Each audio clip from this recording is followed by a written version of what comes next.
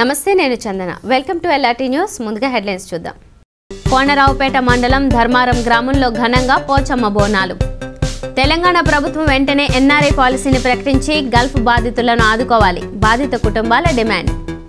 సిరిసిల్లలో ఘనంగా ఆంధ్రప్రదేశ్ మొదటి దళిత ముఖ్యమంత్రి దామోదరం సంజీవయ్య జయంతి వేడుకలు. ముఖ్యమంత్రి గారి జన్మదినం సందర్భంగా జిల్లా వ్యాప్తంగా 6,60,000 మొక్కలు నాటాలని అన్నారు జిల్లా పరిషత్ చైర్పర్సన్ న్యాలకొండ అరుణారాఘవరెడ్డి.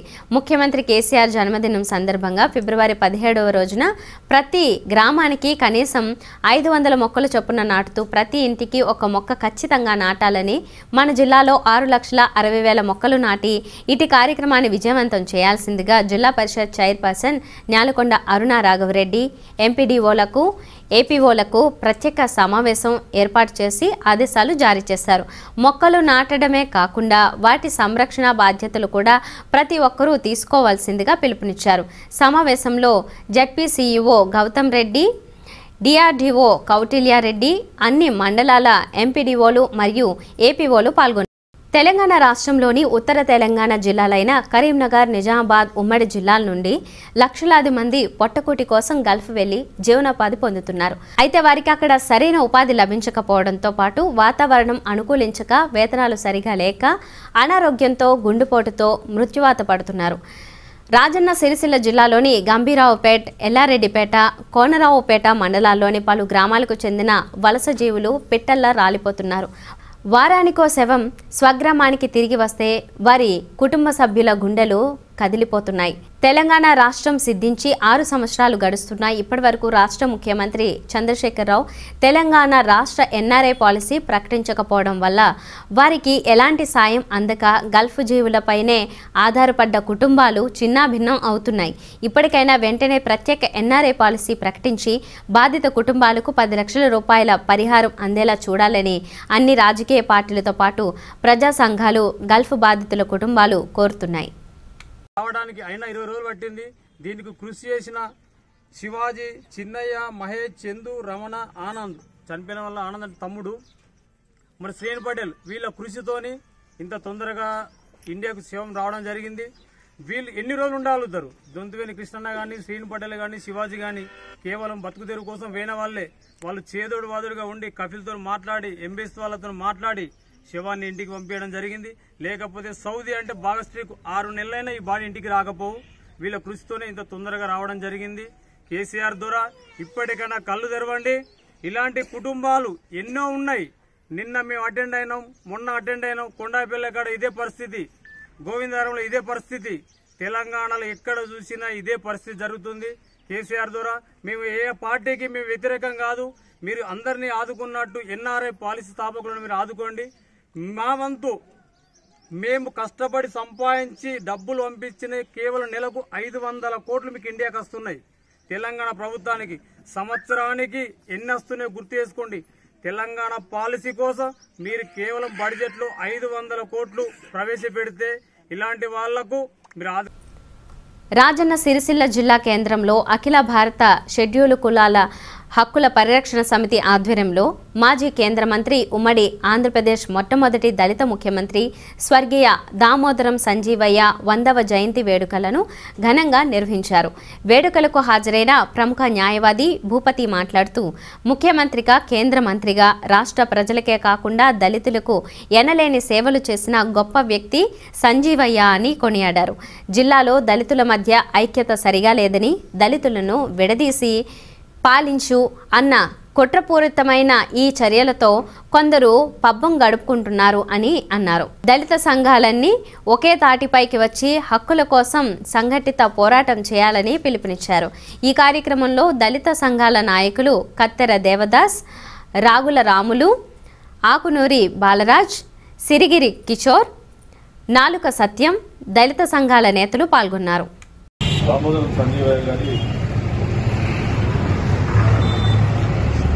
జయంతి 100 సంవత్సరాల జయంతి సందర్భంగా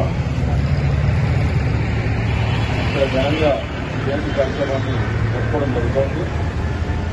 ఈ కార్యక్రమాన్ని నిర్వహిస్తున్నటువంటి ప్రతి ఒక్కరికి పేరు తెలియజేసుకుంటూ వారి ఆశయాలను విశాఖలను మరి అధికారులను అరుస్తూ మనకి నిజంగా మనం ఇవ్వాలనుకుంటున్నట్టే ఇక్కడ దళిత సంఘాలు ఐక్యత లేకపోవడం అనేది వాస్తవంగా జరుగుతున్నటువంటి దళిత సంఘాల్లో ఐక్యత లేకపోవడానికి కారణం ఏంటి? ఒక్కొక్కరిని విడదీసి వారి మీద కుట్రపూరితంగా దాడి జరుగుతూ ఉంది. ఒకరి మీద దాడి చేస్తే ఒకరు సంతోషపడతా ఉన్నది. ఆ దాడి అనేది ఒకరితో ఆగదు, ఇద్దరితో ఆగదు. మరి మనల్ని నిర్వీర్యం చేసేటువంటి దిశగా జరుగుతూ ఉంది. అందులో భాగంగానే నిన్న మొన్న జరిగినటువంటి ఆస్ట్రేలియాలో జరిగినటువంటి దాడి అదొక పథకం ప్రకారం చేయడం జరిగింది. దాన్ని మనం అందరం ఐక్యతతోటి అందులో ఏం జరిగిందనేది ఫస్ట్ నిజంగా చేసుకోవాల్సి ఉంటాం. అది చేసుకోకుండా ఎవరికి చూసినట్టు వాళ్ళు మాట్లాడుతూ ఉంటారు. రాజన్న సిరిసిల్ల జిల్లా కోనరావుపేట మండలం మల్కపేట వాటర్ ట్యాంక్ నిర్మాణం పనుల్లో కాంట్రాక్టర్ల నిర్లక్ష్యంపై LRT ఛానల్లో వచ్చిన కథనంపై అధికారులు స్పందించారు. రాష్ట్ర ప్రభుత్వం ప్రతిష్టాత్మకంగా చేపట్టిన మిషన్ భగీరథ కార్యక్రమంలో భాగంగా రాజన్న సిరిసిల్ల జిల్లా కోనరావుపేట మండలంలో రిజర్వాయర్ నిర్మాణాన్ని చేపట్టారు. దీనికి సంబంధించి గ్రామంలో వాటర్ ట్యాంక్ను కూడా ఏర్పాటు చేశారు. వాటర్ ట్యాంకు నిర్మించి సంవత్సర కాలం గడుస్తున్నా దాన్ని ఉపయోగంలోకి తేకుండా గ్రామస్తులను ఇబ్బందులకు గురి చేస్తున్నారు. అంతేకాకుండా వాటర్ ట్యాంక్ నిర్మాణాన్ని నాసిరకం పనులతో పూర్తి చేసి అటు ప్రజలకు ప్రభుత్వానికి కుచ్చుటోపి పెట్టడానికి ప్రయత్నిస్తున్నారు. దీనిపై LRT ఛానల్లో వచ్చిన కథనానికి అధికారులపై ఒత్తిడి వచ్చింది. వెంటనే అధికారులు స్పందించి కాంట్రాక్టర్లపై చర్యలకు ఉపక్రమించారు. ఈ సందర్భంగా గ్రామస్తులు దేవరాజ్ తదితరులు LRT ఛానల్కు కృతజ్ఞతలు తెలియజేశారు. సిరిసిల్ల జిల్లా కోనరావుపేట మండలం మల్కపేట విలేజ్లో మిషన్ భగీరథ వాటర్ ట్యాంక్ను నిర్మించడం జరిగింది. ఇది నిన్న యూత్ కాంగ్రెస్ తరపున సందర్శించినప్పుడు ఇందులో పలు అవినీతి అక్రమాలు చాలా ఉన్నాయి. మిషన్ భగీరథ వాటర్ ట్యాంక్ కట్టి దాని ఎలాంటి నాణ్యత ప్రమాణాలు పాటించలేరు. మొత్తం మిషన్ భగీరథ వాటరు ఇలా స్టోరేజ్ అయినా కానీ అవి ఉండలేవు. నాణ్యత ప్రమాణాలు ఎలాంటి పాటించలేదు. సంబంధిత కాంట్రాక్టర్ పైన RWS మేడం పైన చర్యలు తీసుకోవాలి. మొత్తం కాంట్రాక్టరు డబ్బుకు ఇక్కడున్న సంబంధిత అధికారులు కానీ మన ఆ కాంట్రాక్టర్కు కొమ్ము కాస్తురు. ఇక్కడున్న కట్టెలు కానీ ఏవి కూడా తీయకపోవడంతో పిల్లలు ప్రమాదానికి గురయ్యే అవకాశం ఉంది. ఈ కాంట్రాక్టర్ వెంటనే కట్టెలను తీసేసి సంబంధిత మిషన్ భగీరథ వాటర్ను స్టోరేజ్ చేయాలని ఛానల్లో ప్రసారం జరగడం జరిగింది. దానికి స్పందన పై అధికారులు స్పందించి పల్లె ప్రగతి కార్యక్రమంలో భాగంగా కోనరావుపేట మండలం గోవిందరావుపేటలో నిర్మిస్తున్న కంపోస్ట్ షెడ్ నిర్మాణం పనులను గ్రామ సర్పంచ్ రజిత జగన్నాయక్ తదితరులు పరిశీలించారు. పల్లెలన్నీ పరిశుభ్రంగా ఉండాలన్న సంకల్పంతో ఇటీవల నిర్వహించిన 2వ విడత పల్లె ప్రగతి కార్యక్రమంలో భాగంగా అన్ని గ్రామాలలో కంపోస్ట్ షెడ్లు నిర్మించడానికి ప్రభుత్వం ఉపక్రమించింది. దీనిలో భాగంగా గోవిందరావుపేట గ్రామంలో కూడా నిర్మిస్తున్నారు. గ్రామ సర్పంచ్ రజిత జగన్నాయక్తో పాటు ఉప sarpanch Prakash, secretary Naveen Kumar, field assistant నందుతో పాటు వార్డు సభ్యులు సీతారాం, గంగారాం సింగ్, ఎంపీటీసీ కోఆప్షన్ సభ్యుడు చత్రు తదితరులు కంపోస్ట్ షెడ్తో పాటు నర్సరీని ఈరోజు పరిశీలించారు. రాజన్న సిరిసిల్ల జిల్లా కోనరావుపేట మండలంలోని ధర్మారం గ్రామంలో శ్రీకృష్ణ యాదవ సంఘం మల్లికార్జున స్వామి ఆలయ కమిటీ ఆధ్వర్యంలో పోచమ్మ బోనాలు ఘనంగా నిర్వహించారు. ఒగ్గుడోలు చప్పుళ్లతో అంగరంగ వైభవంగా పురవీధుల గుండా పోచమ్మ ఆలయం వరకు తీసుకెళ్లారు. అనంతరం సాంప్రదాయ పద్ధతిలో పోచమ్మకు బోనాలు అప్పగించి అమ్మవారికి మొక్కులు చెల్లించుకున్నారు. ఈ సందర్భంగా ఆలయ కమిటీ అధ్యక్షుడు మహేష్ మాట్లాడుతూ 17వ తేదీన జరిగే మల్లికార్జున స్వామి కళ్యాణంలో భాగంగా లందా కార్యక్రమం జరిగిందని, శనివారం గ్రామంలో జోగు తిరిగే కార్యక్రమం ఉంటుందని అన్నారు. ఆదివారం రోజున పుట్టకు దనిపోయిట, గంప బోనం, పుట్ట బంగారు తేవడం కార్యక్రమాలు ఉంటాయని, సోమవారం రోజున శ్రీ మల్లికార్జున స్వామి, ఎల్లమ్మ, మునిరాజుల కళ్యాణ మహోత్సవం వైభవంగా జరుగుతుందని అన్నారు. ఈ కళ్యాణ మహోత్సవానికి మండలంలోని అన్ని గ్రామాల ప్రజలు అధిక సంఖ్యలో హాజరై విజయవంతం చేయాలని కోరారు. ఈ కార్యక్రమంలో ఆలయ కమిటీ అధ్యక్షుడు ఆసిరి మహేష్ యాదవ్, ప్రధాన కార్యదర్శి చంద్రయ్య యాదవ్, ఉపాధ్యక్షులు ముచ్చర్ల తిరుపతి యాదవ్, కొమ్ము శేఖర్ యాదవ్, కోశాధికారి కొమ్ము ఎల్లయ్య యాదవ్, గంగుల ప్రశాంత్ యాదవ్, కార్యదర్శులు జాపా నాగయ్య యాదవ్, ఆసరి రవి యాదవ్, బాలమల్లు యాదవ్, మల్లయ్య యాదవ్, లింగయ్య యాదవ్, రాములు యాదవ్, రమేష్ యాదవ్, లక్ష్మీరాజం యాదవ్, మహిళా సభ్యులుగా నూనె లచ్చవ్వ, జాపా ఎల్లవ్వ, ఆసరి రేణ, గంగుల మల్లవ్వ, కట్టె లక్ష్మి, ఆసరి పద్మ యాదవ సంఘం కుల పెద్దలు పాల్గొన్నారు.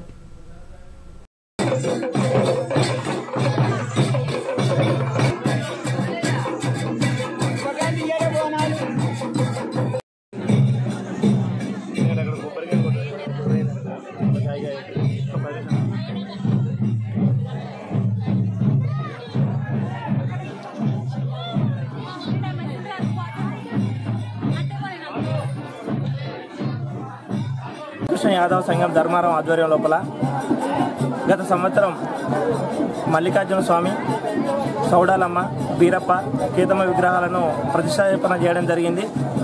మారుపట్నం కింద ఇప్పుడు మల్లికార్జున స్వామి ఉత్సవాలు, కళ్యాణము, రేణుకా ఎల్లమ్మ, మున్రాజుల కళ్యాణాన్ని నిర్ణయించాము. ఆలయ కమిటీ ఆధ్వర్యం లోపల ఈరోజు పోచమ్మ బోనాలు ఘనంగా నిర్వహించుకోవడం జరిగింది. ఈరోజు సాయంత్రం జోగు తిరిగే కార్యక్రమంతో పాటు రేపు ఉదయం నుంచి సాయంత్రం వరకు జోగు తిరిగే కార్యక్రమం ఉంటుంది. తదుపరి రోజు నాడు గంప బోనము, పుట్ట బంగారం తేవడం ఉంటుంది. 17వ తేదీ రోజు మల్లికార్జున స్వామి కళ్యాణోత్సవము, రేణుకా ఎల్లమ్మ, మున్రాజుల కళ్యాణోత్సవం వైభవంగా నిర్వహించాము. ఆలయ కమిటీ శ్రీకృష్ణ యాదవ్ సంఘం ధర్మారం ఆధ్వర్యం లోపల ఈ ఉత్సవాలు ఘనంగా జరుగుతున్నాయి. మండలంలోని, జిల్లాలోని యాదవ్ బాంధవులు, భక్తులందరూ కూడా పెద్ద సంఖ్యలో వచ్చేసి విజయవంతం చేయాలని కోరుతున్నాము. గ్రామంలో శ్రీకృష్ణ యాదవ్ సంఘం ఆధ్వర్యంలో మల్లన్న కళ్యాణ మహోత్సవం జరుగుతుంది. కావున కుల బాంధవులకు మరియు గ్రామ ప్రజలకు, పెద్దలకు, నాతోటి కమిటీ సభ్యులకు అందరికీ నా యొక్క హృదయపూర్వక నమస్కారములు. కావున ఇందులో భాగంగా ఈరోజు పోషమ్మ బోనాలు ఘనంగా నిర్వహించడానికి మొత్తం 108 పాళ్ళకు గాను అందరు ఇంటికొక బోనం తీసుకొచ్చి చాలా సంతోషంగా, ఉత్సాహంగా ఈ ఉత్సవం జరుపుకున్నారు. రేపు సూట ఈరోజు లద్దకోడు మరియు అది తీసుకొచ్చి ఉంటుంది. రేపు సూత ఇంటింటికి, ప్రతి కుల బాంధవుల ఇంటికి జోగు సూత తీసుకెళ్ళి దేవుణ్ణి దర్శనం చేసి మరలా దేవుని దగ్గరికి విగ్రహం ఆడబెట్టి ఆదివారం రోజున పుట్ట బంగారి కోడు, సోమవారం రోజున కళ్యాణ మహోత్సవం ఉంటుంది. దీనికి గాను మన గౌరవ పెద్దలు జెడ్పీ చైర్మన్ పర్సన్ కానీ, మన ఎమ్మెల్యే గారు కానీ, మా యాదవ సోదరులు, జిల్లా నాయకులు, రాష్ట్ర నాయకులు అందరూ తల్లి వస్తున్నారు. కావున గ్రామ ప్రజలు మరియు కుల బాంధవులు, మిత్రులు, భక్తులు అందరూ పాల్గొని ఈ శ్రీ మల్లికార్జున కృపకు కావాలని కోరుతున్నారు. చందుర్తి మండల కేంద్రంలో మడేలీశ్వర స్వామి వారి ఆలయంలో వారం పండుగను ఈరోజు అత్యంత వైభవంగా నిర్వహించారు. స్థానిక రజక సంఘం ఆధ్వర్యంలో నూతనంగా నిర్మించిన ఈ మడలేశ్వర స్వామివారి ఆలయ ప్రతిష్టాపన కార్యక్రమాలలో భాగంగా ఈరోజు తిరుగువారం పండుగను ఘనంగా నిర్వహించారు. ఈ సందర్భంగా అమ్మవారికి ఇక పూజలను నిర్వహించారు. ఈ కార్యక్రమంలో రజక సంఘాల మహిళలతో పాటు సభ్యులు అధిక సంఖ్యలో హాజరయ్యారు.